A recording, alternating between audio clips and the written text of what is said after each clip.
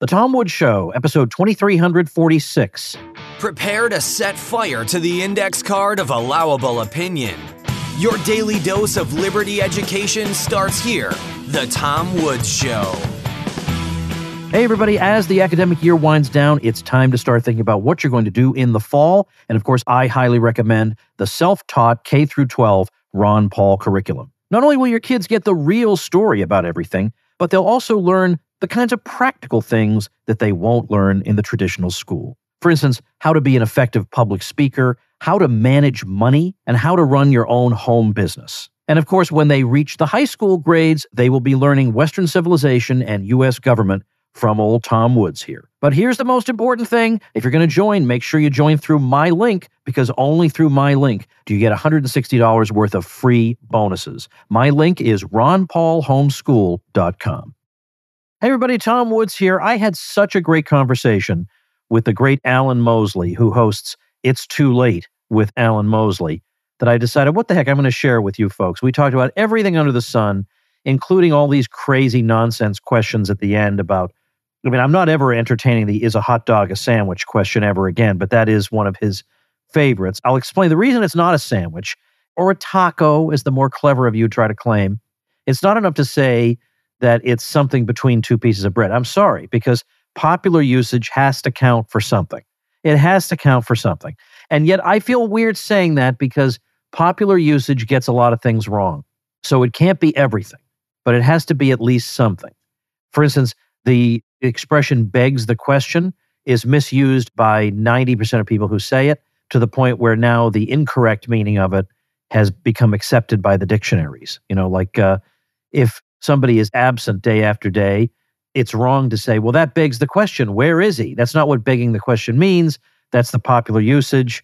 That makes me crazy. So I don't always appeal to the popular usage, but I do feel like on some level it has to mean something. And if I say to my kids, listen, we are having sandwiches for lunch, so come on down at noon, and they come down and I have a platter of hot dogs, I guarantee they're all going to say, I thought we were having sandwiches. Okay? So there's that. Nobody ever said, I'm going to a sandwich shop so I can buy a hot dog. Nobody. So that rules it out. That rules it out. So doesn't matter. That is not the point. The point is, boy, this has taken a long time to get going with. Point is, we have a really fun conversation about some serious things, and then at the end, maybe not quite so serious things. So check out Alan at alanmosley.tv. That's Alan, A-L-A-N, Mosley, M-O-S-L-E-Y, alanmosley.tv. He's one of the good guys, and he has a great show. So with that, here we go. Welcome back to the show, everybody. Our guest this evening is making his fourth or fifth. We got to have a guy who slips me the little notepad to tell me these things so I don't look like an idiot after we've already started. I think it's the fourth appearance on the show. He is a historian. He's a New York Times best-selling author and a podcast host with over 2,300 episodes, which sounds like a lot, because it is. I only have like 261. But Scott Horton has over 6,000. So, it's kind of all relative, really. He's a public speaker, a marketer, an event planner. I think you should put that on your resume. How about event planner? He's Tom Woods. Tom Woods, welcome back to the show. Thanks, Alan. I am no event planner. I hire event planners for my events. I can't do it. Well, I believe you, because I've seen you at events and it's just horror and stress. I hope in the future you're able to enjoy those just a teensy bit. Oh, no, that's why I have the planners, is that actually I very much do enjoy them. Okay. In fact, I have discovered a life hack when it comes to the parties I have, which are not very big events like my 2000th episode or anything, but I do have house parties where there are 80 to 100 people over at the house. And for a while, I couldn't enjoy these parties because there'd always have to be toilet paper being replaced and garbage taken out and wine bottles thrown away or whatever it is. Well, then I realized you hire somebody in the neighborhood. You pay them whatever for the whole night. And this person monitors all these things, makes sure there's enough food, enough napkins, enough everything. You don't run out of anything. The garbage isn't overflowing. If people leave empty beer bottles or something, they get thrown away. So not only can I enjoy the party, but by the end of the night, even though I've had 100 people at my house, you have not the slightest hint anyone was ever there. It is the best idea I've ever had in terms of entertaining. Awesome. You know, what's funny is that that's a house party for you. That's about how many people are going to come to my annual event this year, but they're not coming to my house. Jesus, they're not coming to my house. Look, and Alan, look, if you give me enough notice and it's one of the weeks that I'm free, I would have been very glad to show up and surprise you and attend that. It's just that I'm going to be away the time you're having it. Well, next year, I'll tell you now, unless there's some sort of drastic change, next year it's probably going to be the first weekend of June, just like it was this year and last year. We used to do it earlier in the year, but you know how weather is in this part of the country, that it could be 90 degrees, it could be rainy and 40. And people coming from other parts of the country think that when they come to the South, they're supposed to get a sunny vacation getaway. And so I said, well, in that case, let's do it a little bit later in the year. So first weekend of June seems to be working out pretty well. And then you avoid people having snow-related delays too, and stuff like that. So that's a good... Exactly. Well, I remember going to somebody's event like 4 or 5 years ago, and we had a hurricane-related delay. Oh, I'm not going to comment on that. Okay, all right. Well, other than that, since we kind of already kicked things off, I haven't seen you in a little while. How's life been since the big 2000? And then I actually think I saw you since then. I think when you were in Nashville, I saw you. Yeah. But I can't even remember. Oh, I was in Nashville. We ended up spending Thanksgiving in Nashville, and passing through, I saw a concert there. It was still in the heart of the COVID time in American history. And so I went to a concert in Nashville for which I was required to neither wear a mask nor to have a COVID test, much less the quote-unquote vaccine. Exactly the same concert was taking place in Atlanta, but that venue required it. So I wrote to them and said, well, then I guess I'll go to Nashville, which is exactly what I did. And I'll tell you, Nashville is on my, or Tennessee, let's say, is on my short list of places that I might move to eventually. You know, people retire to Florida. I think I've had my fill of Florida. I will have had it by the time my last child is out of high school. And then I am prepared to go. It's just too hot here. It's too hot 8 months out of the year. It's intolerable. Yeah. And I know you know this, that I've lived here most of my life, but I did spend a few years down in Florida. And it wasn't a huge adjustment because the heat there and the heat here in the middle of summer is exactly the same, and the humidity and all that. But the difference is that down there, it's like 10 months out of the year and 2 months where it's mild. Here, it's more like 7 and 5, something like that. So we do have something that's a reasonable fact. And now it's not winter like you might have had up in Boston, but there's a reasonable facsimile of a fall for a few months and then summer the rest of the year here. Yeah. Okay. Well, anyway, we're definitely thinking about it. And do you guys have a state income tax? We do not have a state income tax. That must be another reason in the back of my mind that I had, because I think in general, I'm not saying that it would never happen, but it's highly unlikely that I would consider a state with a state income tax. Yeah. As a final, I don't want to say final resting place. It's a little grim, but where I end up, let's say. Okay. All right. Now, I'm going to challenge you here. Now, you and I love our Facebook friends. They're our friends, of course. That's why we've connected with them on social media. But by God, they're just wrong on so many damn things. Now, without looking, can you list all the things that our Facebook friends are wrong about? Well, for anybody who doesn't know the joke, I pioneered a free ebook series with the template, Your Facebook Friends Are Wrong About Blank. And it worked really well because we all know what we're talking about here. Yes, you curate your Facebook friends, but you have your ideological Facebook friends, and then you have your Facebook quote-unquote friends who are actually family members or people you knew in high school, stuff like that. And those people just never learn, apparently. For some reason, no matter how many educational posts you put out there, these people never learn, and they just stick to whatever the opinions that the elites feed them, they just stick to those. So I generated a series of ebooks called Your Facebook Friends Are Wrong About X and Y. So I believe I have Your Facebook Friends Are Wrong About Healthcare, Your Facebook Friends Are Wrong About Guns, Your Facebook Friends Are Wrong About Lockdown, and Your Facebook Friends Are Wrong About Ukraine. Is there one that I'm missing?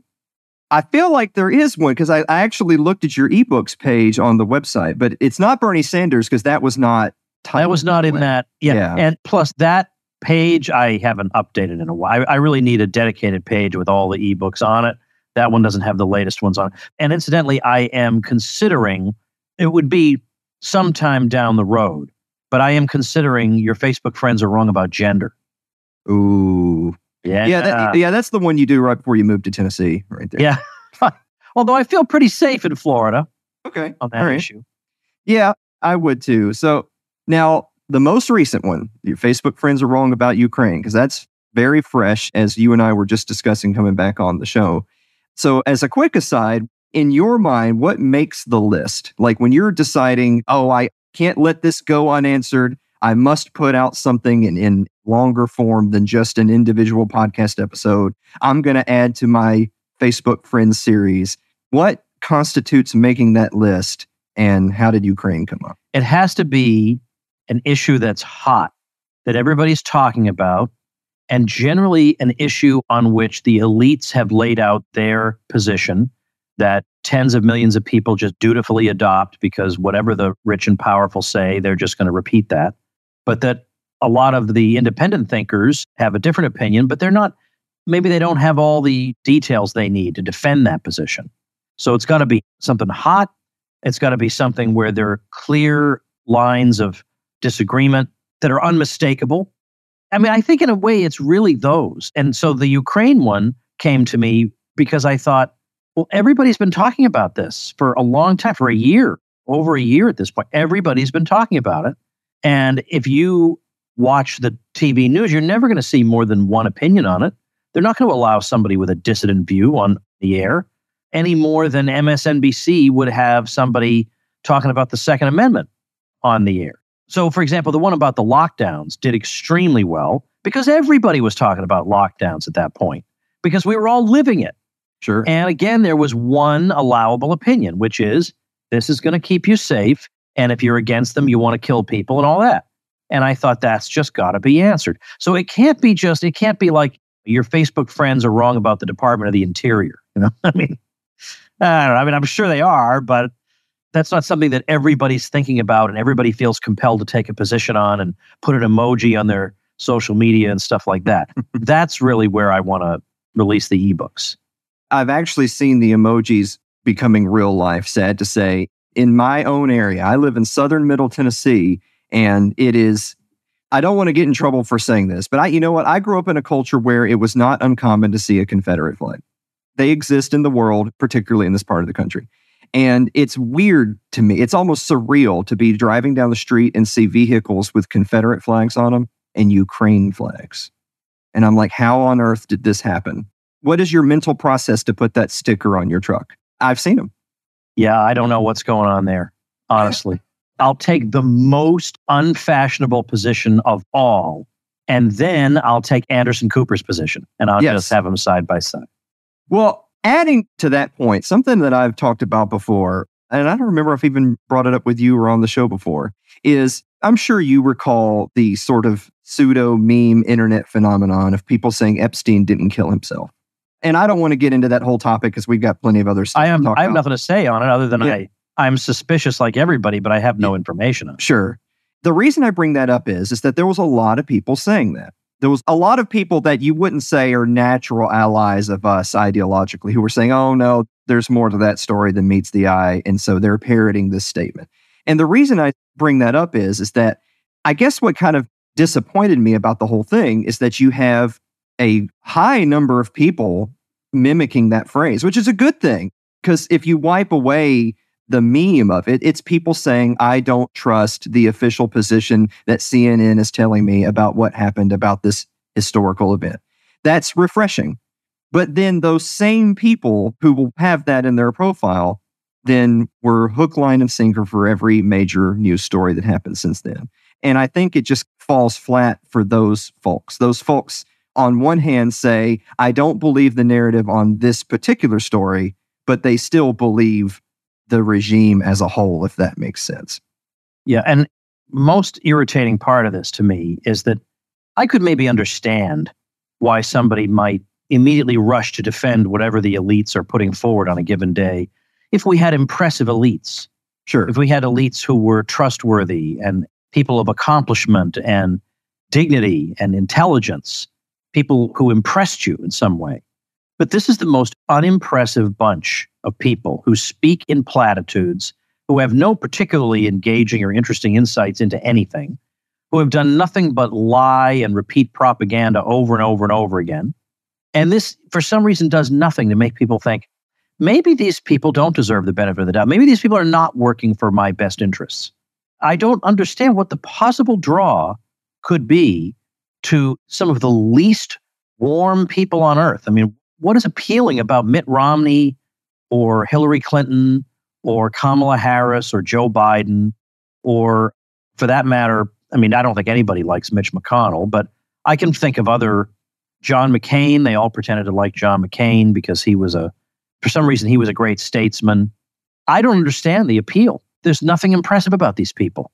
And it's not like they've done a really terrific job. What have they accomplished in foreign policy? It's been a total fiasco. Trillions and trillions of dollars spent with zero to show for it, and we're worse off than we were before. The 2008 financial crisis did not occur because some bankers made some loans to people for some quick bucks. That crisis brought entire investment banks down. They didn't do that on purpose. They didn't say, oh, we'll really rake in some dough if we extend loans or we buy loans that were extended to people on false pretense. I mean, obviously, they would not do that. That is not the explanation for what happened. But in each case, the regime portrays itself as an innocent bystander who had nothing to do with it, and they were just trying to protect us, but we were too stupid to let them, or whatever it is. I just can't understand how you fall for that every single time, and why you would think that the real people we need to go after are the people who don't like Mitt Romney. And by the way, I like to use Mitt Romney because they want to say, oh, I don't think I really like Mitt Romney that much. I mean, I prefer Hillary, whatever. Yeah, but when the chips are down and Hillary and Mitt are together telling you shouldn't like RFK and you shouldn't like DeSantis or whatever, the two of them can't kiss and make up fast enough when it comes to a genuine at least somewhat outsider. Well, no, Mitt Romney is a great one to use because he's sort of, in my opinion, he's taken the place of John McCain. And by the place, I mean the token Republican, and I use that term very loosely, the token Republican that the Democrats will use to say, oh, well, even one of your own is stepping out of line because he's going to put principle above party. Because everyone's for principle above party when they just so happen to agree with what you have to say. And yet some of these people will say, I miss the days when our opponent was George W. Bush because he was at least a decent guy. And you remember those days? And then they'll show you pictures of the Bushes and the Obamas supping together in happy concord. And you think, what in the world? So in other words, what was done to the Iraqis, I mean, I don't know, maybe 1 million of them dead. Nobody really knows the figure. And millions of internal and external refugees. That's just, don't dwell on that. Everybody makes mistakes. What kind of person are you? And these are the same people who accuse everyone else on earth of being xenophobic. But of course, they are wonderful lovers of mankind. But yet, if Bush had deliberately killed 1 million Americans, probably they would say that was a bad thing. And they would not say, I long for the days of George W. Bush. But Iraqis, well, they're not Americans. They're stupid towel heads. They don't count. That's the way they think. At least I can't imagine any other way you could rationalize saying that George W. Bush was a good guy and if only we could have him back. The people they strongly dislike, whether it's anybody from Trump to Thomas Massey to even Marjorie Taylor Greene, they cannot stand these people. These people are not responsible for 1 million deaths. But since the 1 million deaths aren't Americans, nobody cares. Nobody cares. We'll take this mass murderer. We long for those days when the establishment got along really well and the ruling classes got along really well. We didn't have these populist upstarts. I don't understand. It's insane to me. Well, circling back around to the latest ebook on Ukraine, give us the Reader's Digest version of the particular kind of regime narrative on Ukraine that you felt absolutely 100% had to be smashed. And as sort of kind of a caveat along with that, because I know you're a historian, and so these are things that you've kind of made your bread on, is how much of all of these issues, whether it's Ukraine now, whether it's some of the other books, whether it's you brought up the 2008 crisis, how many of these things can be just boiled down to people think history started 5 minutes ago? That's on this particular issue, it just started, so with Ukraine, issues with Russia and Ukraine started in 2022, of course. Right, and that really is what it boils down to, is the history starts 5 minutes ago. Of course, we all saw that with 9/11, and you can understand maybe the first few weeks after 9/11, nobody wants to hear a history lesson. They should, but they don't. And okay, fair enough. But after the first few weeks, we have to talk. Americans, we have to talk about what just happened here. As a matter of fact, just the other night, I was on a longish drive from Orlando to Tampa with my 13-year-old so she could be in a gymnastics competition. And I was so surprised when all of a sudden she said to me, Dad, what was it like to live through 9/11? And I thought, what a smart question to ask. Wow. And so I talked to her about where I was and how I found out about it and the immediate aftermath and the uncertainty of the future and all that. But then I enclosed in that a little like Ron Paulian lesson. And I said, someday I'll sit down and I'll give you the whole story.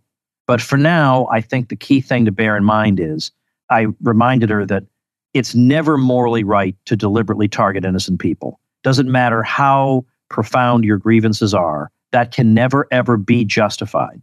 I said, but Ron Paul's point that he tried to make to America was, I'm simply telling you it's a fact that if you intervene in other countries' affairs, you are going to get pushback from that. And that can take very ugly forms. So if you don't want that pushback, you should try to minimize how often you're interfering in the affairs of other countries. And when you put it that way, it doesn't sound treasonous and weird and blame America first or whatever they said about it. It just sounds like common sense. She said, yeah, that makes sense. And okay, there you go. There you go. Well, likewise with Ukraine. Now, the thing is, Scott Horton is an expert on Ukraine. A lot of people are experts on Ukraine. I'm not. But the thing is, if you talk to Scott Horton or you talk to, anybody, McGregor, anybody about Ukraine, it takes them like an hour to set the stage for what they want to say. And that, I think, is another reason I released the ebook. By the way, it's at wrongaboutUkraine.com. This thing we're talking about, wrongaboutUkraine.com. That's another ingredient, is that it has to be an issue that you can't really get to the heart of it in an article or a blog post or a half-hour podcast conversation. There's just too much information involved, and you would be accused of oversimplifying it if you tried to summarize the situation in a brief conversation. And so this way I figure I escape that accusation by having an entire ebook. So wrongaboutUkraine.com is where we have it. But the gist of it is this. And you can say that Russia doesn't have any real reason to fear the West, or Russia doesn't have any real reason to fear NATO, but it doesn't look that way to a lot of Russians.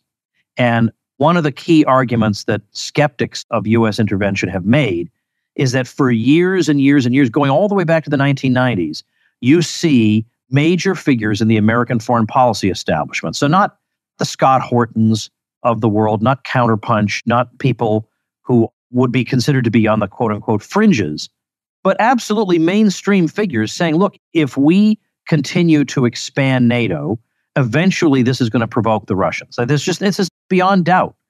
We have recorded conversations. We have all kinds of records of this, of them saying that this is going to cause a problem. Now, maybe the intentions of the West are entirely benign and are indeed purely defensive because NATO is just a, quote, defensive alliance. But the thing is, this is very subjective. One person's defense looks to another person like offense. And that's one of the difficulties that's faced here. Not to mention, the Russians feel like the U.S. has intervened in matters very, very close to them repeatedly, or NATO, whether it has been indeed the regime in Ukraine in the past, or Belarus, or the attack on Serbia, which was a Russian ally, and you can go down the line, and Russia comes to the conclusion this is the U.S. and the West is just not going to stop. They're just not going to stop trying to install anti-Russian regimes and pull more and more countries into their orbit. And so there's going to be a pushback. Now, that doesn't mean that you say they're justified to launch this war any more than you would say that you're justified in attacking the Twin Towers. It's exactly the same thing that I told my daughter, that there are things that you simply cannot do no matter how profound your grievance is. The point is, if you do certain things, there will be consequences to those things, as there were on 9/11 and as there are here. And in both cases, the foreign policy establishment tried to separate things the West had been doing from the blowback. Oh, we had nothing to do with why there were grievances in the Middle East. We had nothing to do with why people were radicalized in the Middle East. And likewise, nothing we did has anything to do with this Russian response. Well, okay, you can talk and act like that if you want to, but again, that's falling into the history started 5 minutes ago. So there's a lot of... So poor Scott, by the way, is in the middle of writing a book on this. I don't know if you heard about this or not. Yeah, he was actually on the show just a couple of weeks ago. Oh, was he? Okay. Yeah. Well, so the book is, I don't know if he mentioned this to you, but the book is already well over 700 pages long. And he's still not anywhere near finished. And so it's one of these things where he doesn't know what to do, because he knows as well as you and I do that for as many people who have told us that The Creature from Jekyll Island by G. Edward Griffin about the Federal Reserve is what got them thinking about the Federal Reserve, and that's a huge book, we know that there just aren't that many people who read books like that. And yet he's got to go through this agony of figuring out what stays and what goes. And he says, I have these long block quotes of U.S. officials basically making my point for me over and over and over again. And he said, I cannot cut. He said, I'm like gay married to these block quotations, and I just cannot take them out. So in the meantime, you have my smaller treatment of the subject at wrongaboutUkraine.com. Well, it's funny that you brought up John McCain earlier, which if it were anybody else, I would have already cut you off for even saying his name. But I will always remember John McCain doing his whole bomb Iran bit. Remember that? Geez, yeah. And that's what came to mind just now when you were talking about this and talking about Scott and his quotes, because when you're trying to make the case to someone else that it's not a matter of what I think, it's a matter of predicting how the Russians would react, because how they see aggression, how they see events unfolding around their borders. But in many cases, if you're a Russian, you don't have to wax philosophical about what the Americans could or would do, because you have American officials saying things like that on C-SPAN. And I don't know, maybe it's apples and oranges. So if you're an Iranian and you see an American politician that is allegedly a mainstream figure that allegedly has the support of some chunk of the population singing those lyrics on TV, how is one supposed to take that, right? That was an unbelievably barbaric thing of him to do. And yet notice that it did not get him removed from society. No. If he had said an off-color joke or something, they would have piled on him. But he's joking about what obviously would have resulted in tremendous misery to an enormous number of innocent people. But those are the rules of the American regime. That's okay. Nobody's going to hold that against you. You can have all the wild and ridiculous foreign policy positions you like, and nothing's going to be done to you. Let's take a minute to thank our sponsor, Omaha Steaks. Father's Day is here. You got to hurry up and get him a great gift, because if you wait too long, it's going to be another pair of socks and another number one dad t-shirt. Dad deserves better than that. And you and I know dads want steaks.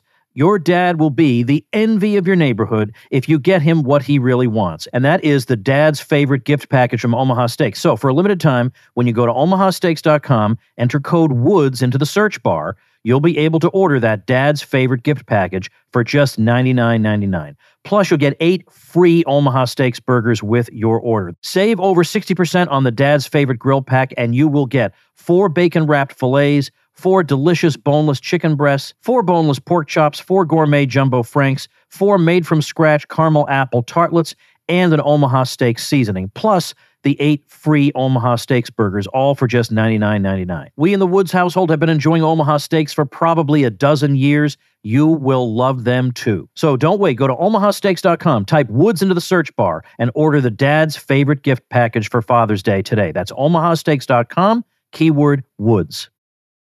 Well, to switch gears a little bit here, I was going to applaud you and say I'm so excited for you to put out a new piece of content that has absolutely nothing to do with COVID-19. And then I heard the announcement that you're coming out of retirement to write a book about COVID and the pandemic. So tell people a little bit about the forthcoming, I guess this is the first full book since Real Descent, right? Yeah, it's been 9 years. And it's because everything I want to say, I just say it. I mean, I literally say it on my podcast. I don't write it. I mean, I have my newsletter and stuff, but I say what I want to say now. And I haven't felt like I had anything book length in me to add. But I interview a lot of authors, and I've interviewed a bunch of people who have written books on COVID, and they're all excellent. Every single one I've had on, every author I've had on has written an excellent book. But there's something missing from it. By the way, I had considered writing something back in 2021, a book on it, and then I decided not to. But as I've seen the books come out, I realize the thing that's missing. For example, I think Ian Miller's book, Illusion of Control, is maybe the best one I've seen that just summarizes every aspect of the COVID response and just shows whether it was successful or not. And it's really well done. And he followed it very closely, so he has all the information. But the dimension of the story that I'm bringing with this, as of now, untitled volume, is the day-by-day, almost diary format, reproducing the experience of living through those years. Because, we're going to raise children who were not even alive when this happened. Or maybe they were young and they didn't understand what was going on. Or there will be generations down the road, we'll all be dead. There'll be no survivors who live through this any longer. And I want this story to be told in a way that reproduces what it was like to go through it every day. Because as much as we may have followed this, I promise you, you have forgotten 75% of the lunacy. I know I have, and I'm a daily chronicler of it. I went back and read some of the things I was writing on a daily basis, and I remember saying to myself, I forgot they did this. I forgot this person said this ridiculous thing. These things that I wrote at that time cannot vanish into the ether because some of these are just smoking guns. So what I want to have it be is in effect almost like a diary format. Not every single day, because then it would be like a Scott Horton size book, but rather I'll pick the juiciest of the days so as to make the book manageable and just have it go in chronological order so that none of this stuff is forgotten, so that all the stuff that was done to us is measured against the bar of justice. And as I said, as I looked over some of the things I've done, the case against what was done with COVID is 10 times more overwhelming than you may think it is now. I mean, this book is going to be a relentless, nonstop demolition. I mean, like nothing you've seen. It is just merciless. And it's got to be done. It's just got to be done. I remember thinking, a lot of people have written books on this. I don't need to do it. But I have this angle, I decided, and I think I've just got to, because I've got too much stuff that everybody else forgot or isn't included anywhere else. It's got to go in there. And there's a lot of charts too. Here's what they said would happen. Here's what happened. Here's a chart showing health outcomes. And down here is where the timeline should be. Like, here's where we should mark where Christmas and Thanksgiving are, because that's when everybody should have died. But okay, if Christmas and Thanksgiving were supposed to be so deadly, you probably don't even need me to put those on the chart, do you? Just point them out to me. You can't, because the results for everything were completely random through the whole thing. And that comes through page after relentless page of this thing. And I know there are going to be some people who are well down the rabbit hole who think that just talking about whether the stuff worked or not is just so primitive. I mean, we need to be talking about who are the real people running the world. And I totally understand that. But I am telling you that there are 100 million Americans at least who don't agree with you, who think you're a crazy lunatic. So I'm afraid the first step to reach those people is to tell them it didn't work. That's step one. It didn't work. Then if you want to say, and by the way, these people are also extremely sinister, I'm completely with you on that. I believe that. But step one is none of the stuff worked. And yet they speak to this day as if it worked. They speak to this, yeah, nobody liked the lockdowns, but they saved lives. Says who? Says who? We have scatter plots showing lockdown stringency against health outcomes. The results are entirely random. They're entirely random. There's no connection whatsoever. Now, then the next thing would be to try to figure out, why is that? Why would that be? What are some hypotheses to explain why that would be? But we're not even at that stage. We're still at a stage where we have people gaslighting us into thinking that, oh, well, Applebee's had to go to takeout for a few months, and that was a real shame. But it was a minor inconvenience that didn't really hurt anybody all that much, and it saved a lot of lives. And they just say that as if it's a commonplace that requires no evidence. Well, the evidence all runs in the other direction. So, yes, it's true. I've written a lot about this and people think it's time to move on. And of course, on my podcast, I talk about all different kinds of topics. But this would be like living through World War II and not wanting to talk about it. I mean, I think we have to talk about it. Sure. I mean, and likewise, this led to, we all know what it led to in terms of the expansion of government power. It teaches us an enormous amount about propaganda, how suggestible people are. It teaches us about the public health establishment, about the ambitions these people have for controlling us through vaccine passports and international travel and everything. I don't think you can talk about it too much. And so I feel like this will make me feel better that all the stuff that I wrote as it was happening, I read it and I have to say it's really good. I don't believe in this whole, if you do something really good, you're supposed to go and say, oh, well, my modest contribution, it's not that good. No, I don't believe in that. I wrote some good stuff about this. That's just a fact. It's good. And as I reread it, it's way better than I remember it. It's really good. It really gets them right between the eyes.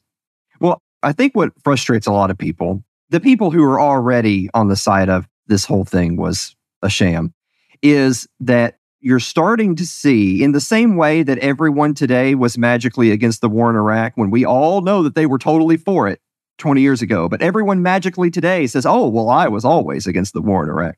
You're starting to see that already now. You're starting to see some of the mainstream media will occasionally put out an article saying, oh, well, here's some questionable data on this particular point, or, oh, well, there certainly have been some adverse reactions to this vaccine. Who could have ever guessed that that could possibly happen? And I think that that's what really boils people's blood, because then people are saying, yeah, I know, I said that 16 months ago, and then I lost my job and I had all my accounts deleted and my bank shut down my bank account and I had to withdraw my money, assuming I could get it, depending on where in the world you lived at the time. So I think all of that distills down to people always want there to be consequences for the ruling class's actions. Yeah. But sadly, that almost is never the case. And so perhaps the next best thing is you just lay out the case in the hopes that they don't go down the rabbit hole the next time. It really is incredible that nobody's ever called to account. And it's one of the poisons of nationalism that it makes us feel less empathy for people elsewhere in the world. Now, I'm not saying you have equal empathy for every human being on earth, because that's inhuman. Your heart is only so large. I don't have the same care for somebody on the other side of the world as I do for my own child. That I get. But at the same time, I don't just callously disregard a terrible atrocity occurring to somebody else. And yet, for some reason, I think a lot of Americans do, because there should be executions taking place in the U.S. of war criminals over what was done to Iraq. I mean, there should be extremely harsh punishments, because if this was done, if you killed that many people for what we know you obviously knew was no good reason, and it was in this country, you would be made an example of in the history books. You'd be shunned by everybody, and that would be the end of it. Whereas George W. Bush can hobnob among the elites of the world still to this day and be welcomed and treated with respect and cheered on by people. And if he wants to write an op-ed for the New York Times, they'll happily publish it. It's like it never happened. So nothing happens to him, because the people he committed his crimes against lived all the way over there. And if it's all the way over there, then, that doesn't really count. Well, on a related note to that, I saw on Twitter just recently, this might have just been yesterday, Kim.com. I don't know if you're familiar with Kim.com. I saw a video of myself being tweeted by Kim.com. Yes. So he was sharing a clip of one of your talks at Mises where you were taking former President Barack Obama to task on his record, because, of course, he's the Nobel Peace Prize president and all this great humanitarian efforts and all the boundaries that he crossed and the ceilings that he broke. And you were going over his more realistic record, ending, of course, with the extrajudicial killings of people and the drone strikes and so on and so forth. And it got me thinking, are we going to see a speech like that for a Trump or a Biden? Oh, you mean from me? Yeah. Maybe. And by the way, I say that because it was particularly good. You did it at a time where you're kind of doing what you're doing right now with COVID, is that you have this huge group of people that maybe if they don't have a strong opinion on the subject, it's just that, well, everywhere I hear is that he's a great guy. So even if I don't love him as a president, he's just a great guy, even if he's not a great president. Well, maybe if you have a show notes page or something, you can put that video up. Yes. But what they didn't do, and it was kind of an injustice in introducing the video, is to point out that actually that entire thing that they recorded me saying, I preface that by saying, I want to read to you a lengthy passage written by my friend Anthony Gregory. So it was actually Anthony Gregory who had written this amazing thing indicting Obama for all these misdeeds. And I couldn't improve on it. So when I was giving a speech, I said, I'm just going to read to you this bill of particulars from Anthony Gregory. But they didn't put that part in. So it looks like I did all this. And one way you can tell, though, that it's not really my words is that I almost never read anything when I'm giving a speech. But you can tell I'm reading that. Sure. And it's because it was somebody else's words. So, yeah, maybe someday there'll be something like that. But I feel like over the past, I don't remember when I gave those remarks, at least 10 years ago. But over those 10 years, I feel like there have been so many more people who have come along with big platforms, with a lot of knowledge, who are very effective communicators. Like I go on Twitter and I see something outrageous, then I look at the comments and they're all saying what I would have said. Like, okay, I guess I'm not even necessary. I'm not even needed over here. So I feel like, that'll get written, but it'll be spontaneously by 12 people we never heard of. Those are just the libertarian AI bots. They're self-aware. Yeah, very good. They're way better than the real life libertarians half the time. Whoa, okay. Well, I'm not gonna go there. They're better habits. Okay. All right. Well, we're running short on time. There's actually so many more things I want to discuss with you, but maybe if you'll indulge me, perhaps come back on later this year. I actually wanted to do a whole bit talking about prognosticating the upcoming presidential cycle, but we don't have time for that. And I'm no good at that anyway. It's going to be a clown show. There you go. That's a good prediction. Yeah. All right. So we've got a 5-question lightning round that we're going to try to churn out here. And several of these are questions from my audience. So if any of them particularly take you aback or offend you, just know that I didn't write it, they did. All right. All right. Question number 1. Tom travels a lot. Is there any place that he's been, but he will never, ever go back? Oh, let's see. Yes, but it wasn't a travel destination as much as it was a place I lived. I think it's safe to say I'll never return to Topeka, Kansas. Ooh. It's a soul-crushing place. Yeah, but otherwise, in terms of like the countries I've visited, I've gotten something out of every single one of them. I've really enjoyed them.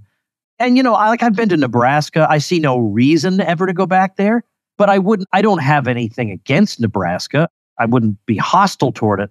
Whereas I am hostile toward Kansas. That place crushes your soul and you got to stay away. All right. I know for a fact at least one of our viewers is from Kansas, so take that. Oh, okay. But, and you can say that, look, I say a lot of nasty things about the town I live in because I'm not particularly fond of it, but I'm kind of stuck here until the kids graduate. All right. Number 2, ask him what he thinks of chocolate milk. Tom, what do you think of chocolate milk? I love it. I don't drink it enough. I probably drink it once a year. Now, do you mix your own chocolate milk or do you buy some? Yeah. Okay. All right. Yeah, I do. All right. I'm just making sure. If it's chocolate milk on the shelf, that's no good. You got to mix it. And if anybody wants to follow about whether it's raw milk or not, it's okay. It's already too sophisticated for me. All right. We'll get into that when Bolden comes on the show. Okay. Yeah. All right. Number 3, have you considered updating and re-releasing any of your previous books, or are you 100% content with all of them? My book, The Church and the Market, we added an extra chapter for like a 10th anniversary edition that came out in 2015. And the second edition has a much, much more attractive cover. It has a chapter where I respond to some critics. It has a new introduction. So The Church and the Market does have an updated version. And I was approached, but they haven't responded to me. So I don't know if this is still a go or not. But I was approached about updating, as in adding an extra chapter to The Politically Incorrect Guide to American History, because that came out in 2004. It was late 2004. So that means, there's nothing in there about, because I didn't get to Bush in that. So there's no 9/11, there's no Afghanistan, there's no Obama, Trump, Obamacare, the 2008 financial crisis, COVID. It's just Nothing about any of that. So they said, how about adding one chapter on that? But the chapter can't be any longer than any of your other chapters, and it's going to cover all those topics. I don't see how that can really be done. But if they really want me to do it for like a 20th anniversary edition coming out next year in 2024, maybe I would try and then just include a lot of recommended readings in there to ease my conscience that at least, well, I couldn't fit everything, but I can direct people to the right places. I know you have the timeline correct because I own that book and I had just graduated high school. So, oh my, okay. Yeah. Okay. And naturally, I knew everything there was to know already at that point in time, but I read it anyway. Good for you. All right. Number 4, ask him if he likes punk rock. Do you like punk rock? I don't really, but I don't have anything, I'm not hostile to it or to people who enjoy it. It just doesn't do anything for me. And in a way, punk rock was a reaction against the pretensions of some of the progressive rock. And they're like, punk rock is going to be aggressively simple and in your face. It's too much, those things for me. So it doesn't really do anything for me, I'm sorry to say.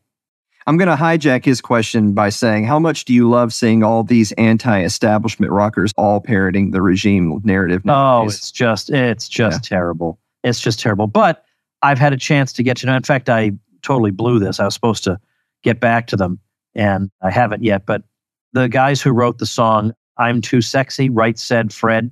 Mm-hmm. I've become friendly with them because of this whole COVID thing. Because they were great. They were just as good as Eric Clapton or Van Morrison. And I had them on the show once, and then ever since I can direct message them on Twitter, and they answer me. And I said, hey, I got to get you guys back on. Let's talk about your book. And they said, oh yeah, let's absolutely. So I thought, hey, this is kind of a fun life I have now. So, but yeah, in general, I just ignore the political opinions of most musicians. All right, and the last one. This is the finale.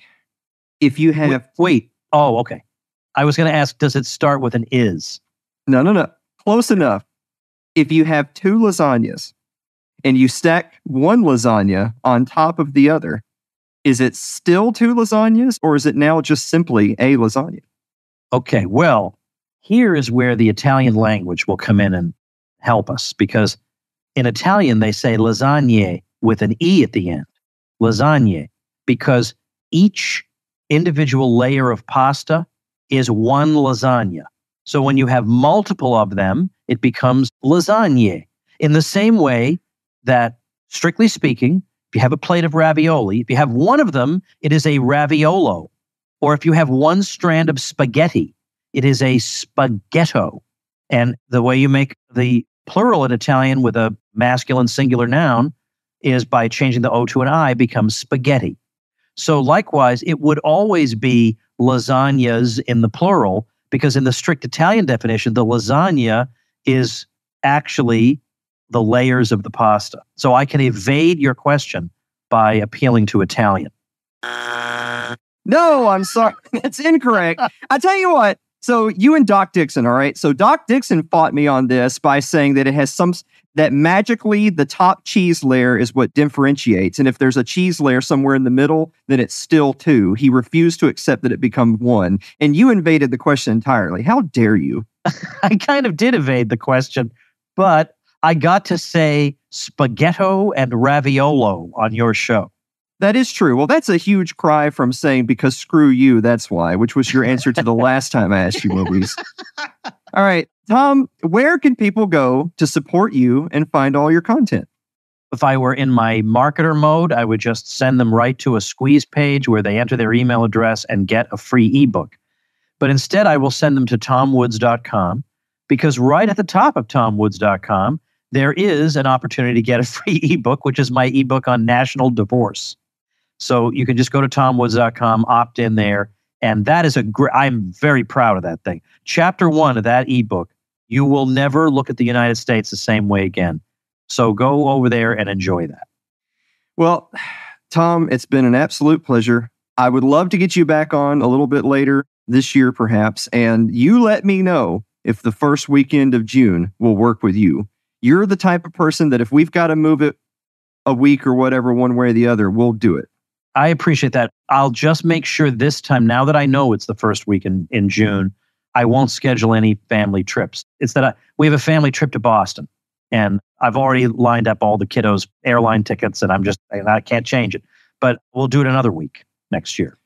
Well, you can even tell them that, kids, next year we're going to go to Columbia, Tennessee, which is the mule capital of the world and the home of former President James K. Polk. How could they possibly say no to that? Absolutely. And how far are you from Nashville? About 40 minutes south of Nashville. So they could also visit the Hermitage. I know they want to see Andrew Jackson's home. Sure. He says sarcastically, but I wish they did. All right, Tom, thank you so much for being on the show. This was great. My pleasure. Thank you. All right, everybody. I hope you enjoyed that. I will see you tomorrow. Become a smarter libertarian in just 30 minutes a day. Visit TomWoods.com to subscribe to the show for free, and we'll see you next time. Like the sound of The Tom Woods Show? My audio production is provided by Podsworth Media. Check them out at podsworth.com.